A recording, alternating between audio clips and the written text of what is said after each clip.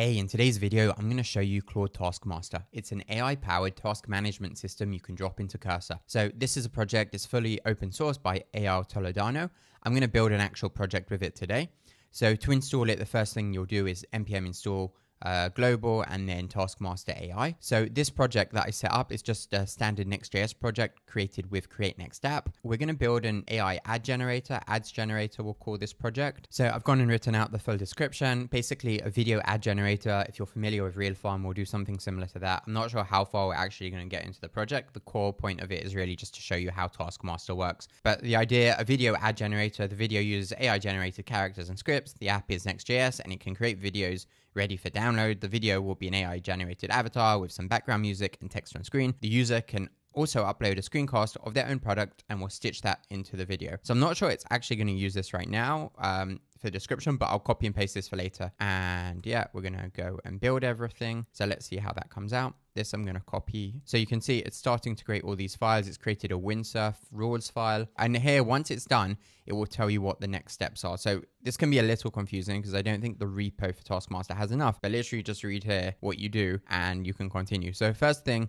rename .env.example to .env. So let's go and find that. Where is it? Oh, here it is. It's just get ignored. So I'm just going to copy paste that, call it .env instead. I'm going to set the keys over here, but you can see, yeah, we're going to use Claude Sonnet, Perplexity, Sonar. You can get an API key for that quickly. So we're going to say, please use the Taskmaster pass PRD command to generate tasks from my PRD. The PRD is located at scripts prd.text. Okay, so let's take that. I've pasted in here what we're going to build from the description before. I don't think you need the full description in the first line, but maybe where I did it before, you could just keep it short. And this is like the full description. So we're going to create a prd.text file. I'm going to set this running. Gemini Pro is fine. Agent mode. Okay, cool. So that's this step over here. Discuss your idea with the AI. So let's take a look quickly what was created for us. So we have this scripts folder. Inside it is basically something for Taskmaster to run the CLI. Now here's an example prd.text. So we're about to create a file similar to this. So if we take a look quickly, you will see we've got these XML tags that explain like the full context and so on. There's an overview. So over here, the stuff in here needs to be replaced, but provide a high level overview of your product here, explain what the problem is solved, who it's for, and so on. Here we're going to list the core features. We're going to explain about the user experience, user personas, key user flows, and so on. And then we've got technical arc, and so that's the end of the context. And then we've got the PRD section here. So technical architecture, how we want it all to be designed, development roadmap, logical dependency chain, risks and mitigations, and appendix, anything else that might be important. So we're busy creating this right now. And basically what's going to happen is hopefully the AI here will go and create a prd.text file very similar to this example file. In the meantime, I'm going to keep showing you more files while this is working. I think it's going, hopefully. So it seems like it's actually poor. So I've just moved it to max mode, you know, just gave it all it can and just told it keep going. If that doesn't work, I would just get this to be Claude later, Anthropic. So Taskmaster pass BRD. Wait, I'm not sure this is accurate. Let's see what happens. No, yeah, we don't have the file yet. So it's actually gotten confused what its task actually was. Wait, let me stop this. I just want to move it to 3.7 Sonnet. And what do we want to do?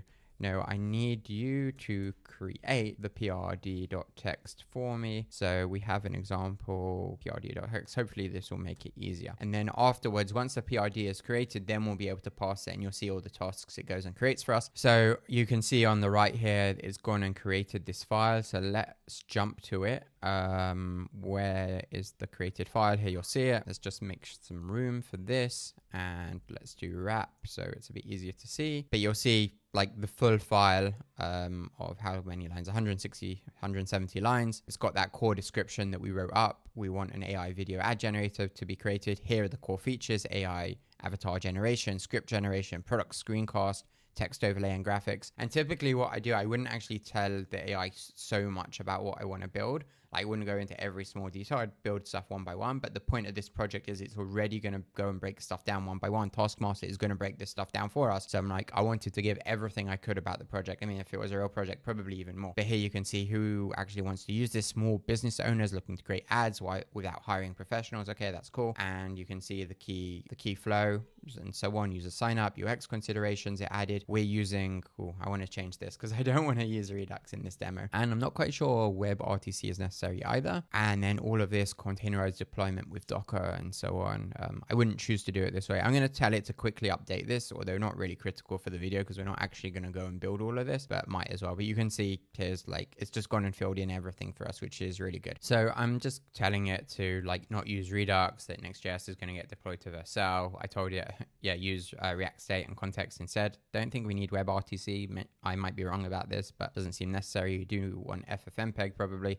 So it's going and, you know, it's going to update this file. Anyway, let's go and continue with the next step, because the next step is actually, we want to create that PRD. I'll show you some of the other commands. I don't think this will show anything right now, but let's do taskmaster list. Is this doing anything? So right now we don't have any tasks in tasks.json. So what we need to go and do is run this pass PRD command, which has already gone and decided we need to do. So that's really helpful. Just the AI already knows everything about the project.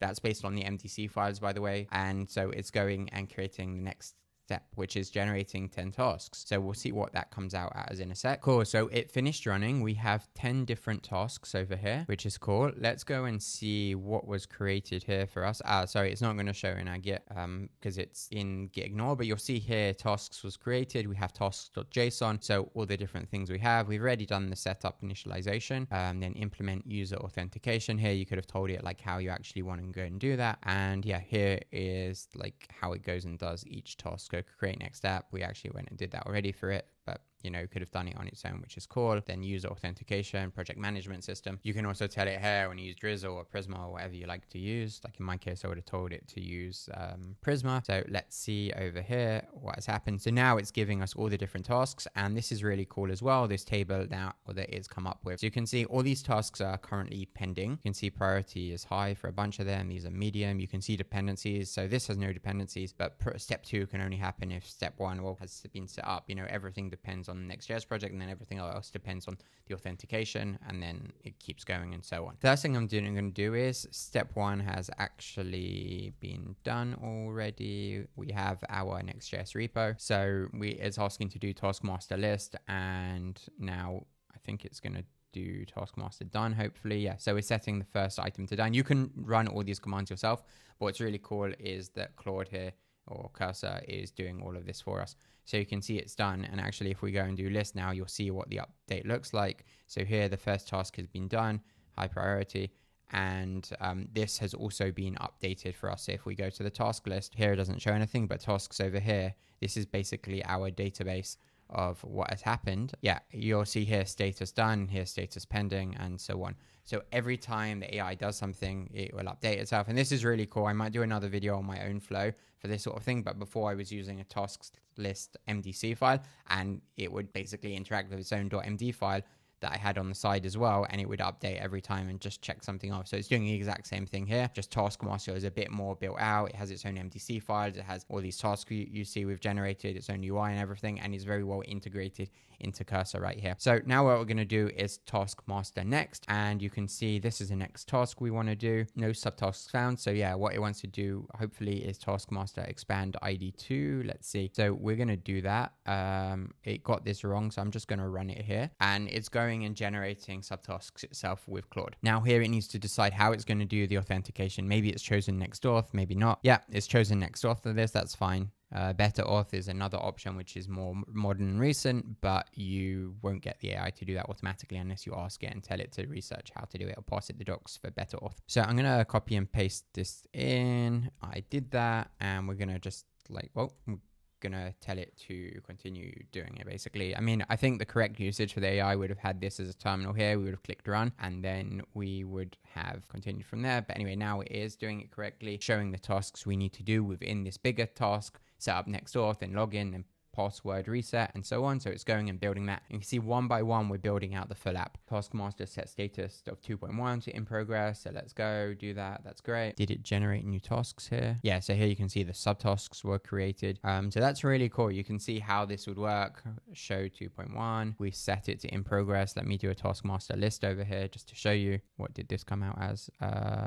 Was it supposed to show it? Or it's telling us recommended next task, which is accurate. Okay, so we're doing the npm npm install of the different libraries. It chose Prisma for this, and it's going to keep going and going, and you can see the flow is just like, do the next task, do the npm install, just hit run, and it will just like keep breaking down the task. You can give it edits along the way if you think something needs to be changed. Here you can do npx prisma init, so let's go do that. Now this itself needs a database URL and so on. We'll probably, I'm not going to continue here with the next steps, but you can see what the flow would be. So overall, I think this project is really, really cool. As we finish, I did say I'm going to show you the MDC files that were created for the project, which will help make it work. So if we go to cursor, rules, cursor MDC.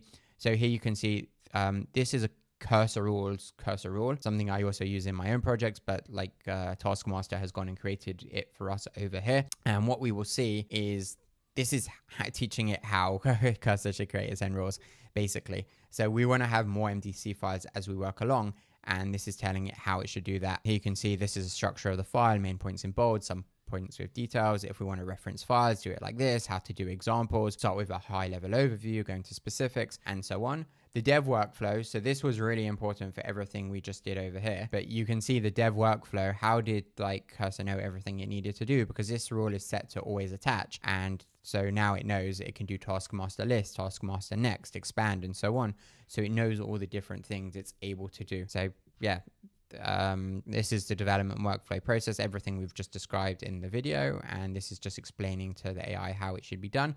And the last thing is self-improve. So this is also a really cool one. I don't have a rule like this in my project, maybe I'll add it, but each time it will be like new code patterns that aren't covered in the project, go and create rules and like documentation for that within our own project. So it keeps learning and getting better and better over time. You can see how much is happening here. We've gone and added Prisma adapter. You can see next auth is being added with Prisma. Password, we just added bcrypt, the next auth secret. This is exactly what a standard next auth Prisma setup would look like if you look at any other project wants to install dev dependencies. So we're just going to keep going and going. That's the end of the video. If you liked it, give Taskmaster a star, repo is below, and also give Inbox0 a star. This is my repo. Really thankful because last week we actually became #1 project on GitHub for TypeScript, #2 worldwide for anything. That's fully due to people watching this channel and also following me on Twitter. So follow along, subscribe. Hope you enjoy this content, and I'll be back for more next week.